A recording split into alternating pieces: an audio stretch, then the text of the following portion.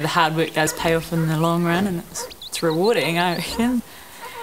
I just love being out in the open air and, you know, getting to work with your dogs and muster, and, you know, you can do a job and look back and think, oh, you know, I've done that and I've accomplished doing that, and, you know, just working with the animals, it's probably one of the best things, I suppose. Yeah.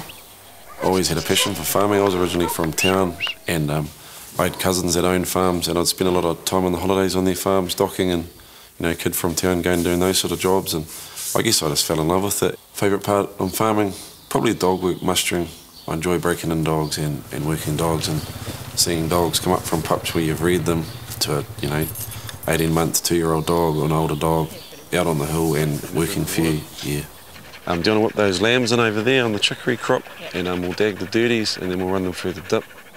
Yeah, it's not a 9 to 5 job. It's on, you know, days like this, it's so hot and you can't work your dogs in heat like this, it'll just kill them. So you've got to get up and you've got to go early in the morning or late at night when it's cooler for your dogs, and the stock don't want to run in heat like this either, so you've got to work your hours to make your life and the not so much stress on the animals. So you can't just look at it as just, you know, Monday to Friday, 9 to 5 sort of a job.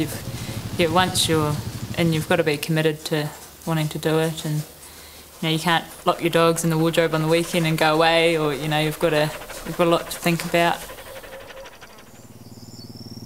Yeah, it was amazing just to be able to win it and stand up there and, you know, realise, wow, I've actually made such a great achievement, and it's been awesome.